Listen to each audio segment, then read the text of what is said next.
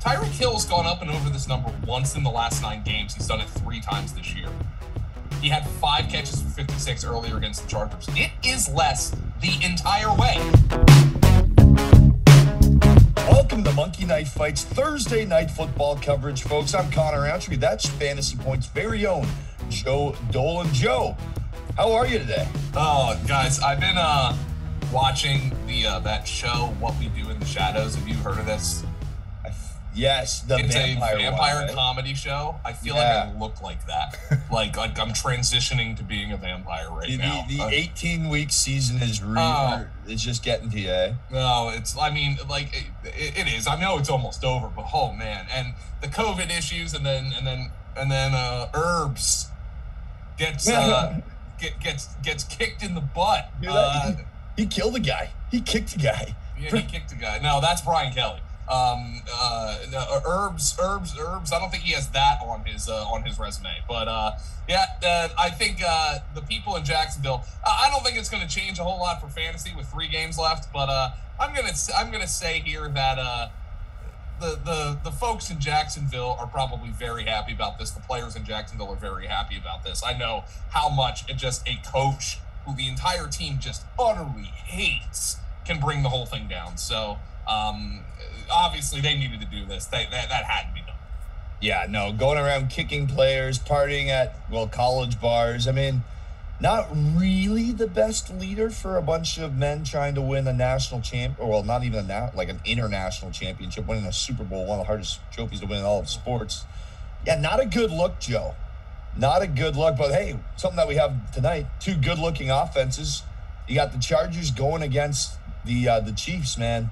Patrick Mahomes, Justin Herbert, we saw what they did in week 3. What an awesome showing that was with the Chargers coming out on top. And man, I mean, Patrick Mahomes, on the other hand, though, his only multi-touchdown performance in the last 8 weeks has come against the Raiders. Yeah. Coincidentally, those are also the only games in which he's had 100-plus QB rating. So can he get it done against a team that's not in black and gold and a team that's giving up just 207.3 yards per game that's ranking 4th in the league? His line right now, Joe, coming in at right around 287.5 passing yards. Yeah. Did open up at 289, down 2 yards. Both these guys opened up at 289. Herbert's holding steady. But let's talk about Mahomes first, obviously. What's like we've been kind of, is he back? Is he not back? We've been breaking it down earlier this year that he was kind of gunslinging it and taking unnecessary risks. But it really seems like this is the make or break Patrick Mahomes, AFC West leader. Whoever wins this game is going to be atop the AFC West going into next week. I feel like this is the game where he's got to come back, but I actually see the less here. Oh, I totally agree. As a matter of fact, I think this number's way too high. Mike Clay of ESPN pointed out that the Chiefs have scored 40 points or more in basically 2 of their last 10 games. Okay, they faced 2 high safeties less than 40% of the time in just 2 of those games, both against the Raiders. So the Raiders are not playing what has been kind of the Patrick Mahomes kryptonite this year. The Chargers play 2 high safeties as their base. Okay, Derwin James is a game-time decision, but could play, which would be huge for the Chargers. I'm not just going to sit here and tell you I think Patrick Mahomes is back after and by the way, I mean, look, he played extremely well against the Raiders, okay? He went 20-24, but the Chiefs' defense was the huge factor in that game. They forced 5 turnovers, including a fumble 6 on the first play of the game. I'm taking the less on Patrick Mahomes here because all the evidence has been that unless he's facing those 2 high safety looks, including earlier this season against the Chargers when he threw for 260 and had 2 interceptions, that he's going to struggle. Tyreek Hill and Travis Kelce have combined for 12 catches over the last 2 games. There's not but the Chargers, by the way, still have the worst run defense by Football Outsiders DVOA in the league. The Chiefs running backs had 4 touchdowns last week. So I actually think the Chiefs are going to come out and run it. I think all the evidence points to Patrick Mahomes going less than this number. And I think I'm going to take it sooner rather than later, Connor, because you had just said that it's going to come down. I still like it where it is, or that it had been coming down. Still like it where it is, but all the evidence points to this being less. Now, you could just say, other than that, oh, he's Patrick Mahomes. All right, he's Patrick Mahomes. Okay, well, that's the evidence pointing to the more. Yeah, well, he was also Patrick Mahomes. Yeah, I agree with you, Joe. But for all those people that are giving that argument, he's Patrick Mahomes. He was also Patrick Mahomes heading into last year's Super Bowl. We know what happened there. Another thing to note is Joey Bosa's heating up. I mean, Joey Bosa, he's got 8.5 sacks this year. And the Chargers lead the NFL with 9 strip sacks. Mahomes was sacked 3 times last week. And the Chiefs' O-line's been pretty good this season overall, but 3 sacks last week. So the pressure's going to be there. And I'm glad you brought up that run attack, because that's how you kind of get those D linemen to say, okay, we got to secure the edge. It's Patrick Mahomes. What happens if he gets outside, extends the pocket, Tyreek Hill gets open downfield? But if they get after Mahomes early, this could be really bad for the Chargers. So just one more note on why I wanted to hammer the less on Mahomes. And then on the other side of the football, Justin Herbert's averaging nearly 320 passing yards and 3 touchdowns a game over the last 4 weeks. He gets a KCD who's given up the 7th most pass yards per game in the NFL. He's the first ever player to throw 30-plus touchdowns in his first 2 seasons.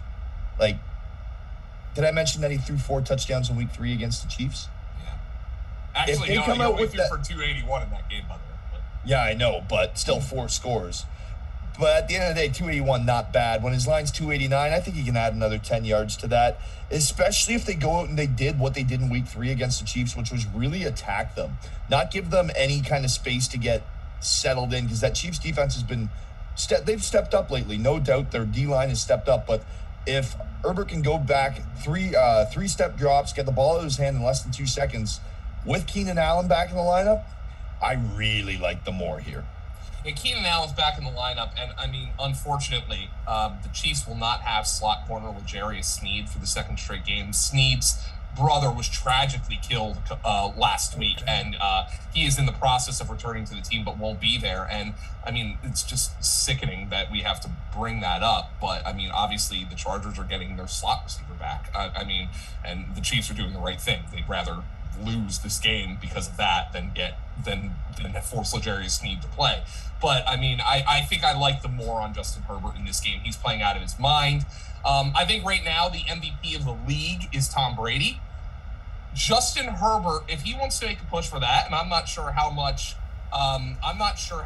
that's in his mind right now, but if he wants to make a push for that award on Thursday night in an island game, probably the premier Thursday night football game of the entire year, lighting up the Chiefs, that'll do it.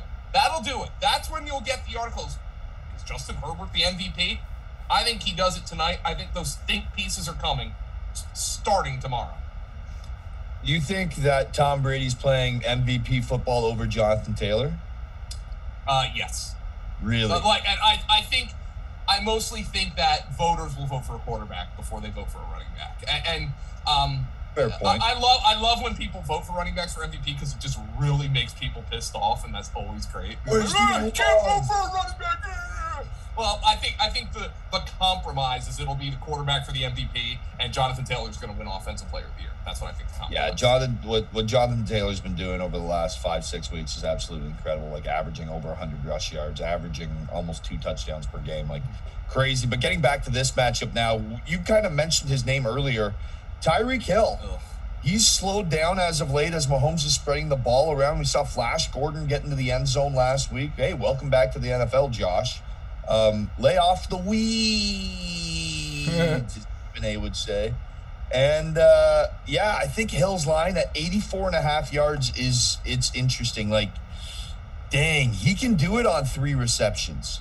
Like we saw last week. He had only 4 grabs last week for 76 yards. The week before, 2 grabs for 22 yards. I just think with the way they're spreading out the ball around on offense and the lack of ownership that Mahomes is taking on this offense and control of this offense, I'm gonna have to take the less on Tyreek Hill. For the game script that I'm projecting, a high run offense for the Chiefs. The clock keeps rolling, and Hill doesn't get the double-digit targets that we're used to seeing. Back to 4 or 5 targets this week. Let's look at the evidence. And this is the same thing with Mahomes. Tyreek Hill has gone up and over this number once in the last 9 games. He's done it 3 times this year. He had 5 catches for 56 earlier against the Chargers. It is less the entire way. And I'm just talking evidence. I understand he can do this in one play, okay? You bust one coverage, Tyreek Hill goes up and over this number. He's done it once in his last 9 games. He didn't even do it against the Raiders in either of the 2 games. Less Tyreek Hill. Yeah, I like. Yeah, you got it. You got it. You got it. Let's talk about Travis Kelce now, another guy that seems to be slowing down as of late, but a target over the middle. I feel like those quick shots could be there against this Chargers team. We've seen it earlier in the season, but again, 69.5 yards, so he needs 70 yards. I'll take the more on that because I do think Mahomes will be able to find his big tight end. I like Travis Kelce. I think he's one of those guys that you go looking for when things are tough, and I can see this game getting tough. So if that goes up any more, though, I'm really uncomfortable. I would like Travis Kelce at 65 yards. Even at 70 yards, I'm like, I want to take the more because of the Travis Kelce effect that you just said with Tyreek Hill, because it's Travis Kelce. But I feel like the 60-yard is the comfortable area. But I will take the more on this one, Joe, just because somebody's got to catch these passes eventually. In a weird kind of trend here, Travis Kelce has exactly 27 receiving yards in 3 of his last 6 games. Now, in the other 3 games, he's gone 68, which is basically right at this number, 119, 74. He's had a lot more volatility than we're used to seeing from Travis Kelce. He did put 104 on the Chargers earlier this year. I like the more on Travis Kelce. There's much more evidence to taking the more on Kelce than there is to taking it on Tyreek Hill. Yeah, that's kind of what I was alluding to, was the over 100-yard performance earlier this season against LA with the way that they were able to exploit that matchup. And then on the other side of the football, you have Austin Ekeler. He can beat you on the ground, and he can beat you out of the backfield as a receiver. Joe, I'm going to bounce 2 numbers off of here, 60.5 rushing yards and 4.5 receptions. Which one do you like more? I like the reception line. I think I do too, because the Chiefs do not have linebacker Willie Gay because of COVID. And I think he was critical to their plans to slowing him down. And Eckler's coming into this game dinged up, man. I'm not thrilled with either one of them, but this one, I think the receptions is better. I think that's how we'll choose to attack. Yeah. On the rushing side, though, I mean, it is a favorable matchup. He rushed for 5.6 yards per carry last week, and Kansas City's bottom 6 in yards per carry given up this season. So there is the opportunity on the ground is there. If it ain't broke, don't fix it. You have Justin Herbert. You're running that offense. You get Allen back. You mentioned how the coverage for the KC Chiefs isn't going to be their top guns. It's next guy up football situation. Although Kansas City's giving up over 109 rush yards per game, I do like Ekeler to be the X factor in this performance out of the backfield in the receiving role as well. So I'll take the more on that, and just the rushing line at 60 yards, that's tough for me. I think I might just stay away from that one. I think I'd lean to the more because I think they are really pushing Ekeler to play in this game, but the injury is concerning me. Well, here's one that I wanted to note for you, Joe. This is just a rapid fire contest that's currently live on Monkey Knife Fight, right? Yeah. And I love these rapid fire contests. I know that some of the people comment on these videos are like, yeah, mix it up a bit, give us some rapid fire contests. So here's a rapid fire contest for y'all on a little Thursday night football primetime action. Justin Herbert versus Pat Mahomes. Patrick Mahomes only has 2.5 yards in hand. I'm gonna take Herbert. Yeah. Here's the receiving matchup. Tyreek Hill versus Keenan Allen. Keenan Allen has 5.5 yards in hand. Allen easily for me. I mean, this might be my favorite rapid fire. Folks, it's 3 times you're buying. $100 to take home. I'm getting right to my phone right after the show, man. Yeah, like, I really don't know what to say about that. You know, I always try to go through and find a nice bet for you guys. If not, we just break down the show. But that's one of the ones where you should hit it hard, as I like to say. Let's one more name that we have to talk about in the reception line, though, Joe. Just from the rundown here is Keenan Allen. His line is 7.5 receptions. Does he come back and have an emphatic showing in his return. What's your read on Keenan Allen for Thursday Night Football? I really like the matchup for Keenan Allen. So, yes, I'm going to take the more on this, even though this seems super high. 7.5 receptions is a lot, but I'm going to take the more. I don't know if this is one that I'd be entering a contest with, but if for the sake of argument here on the program, I'm going to take the more on Keenan Allen for the reasons I outlined earlier, which are kind of gross, but I mean, that's the reality of the situation. Yeah, he's had at least 7 receptions in 4 of his last 5 games, and at least 8 targets in 6 straight games. So he's getting the target share. The volume's been there when he's been healthy, and I'm right with you there, Joe Dolan. Obviously, we got a fun one tonight. I think the over is 52 points right now.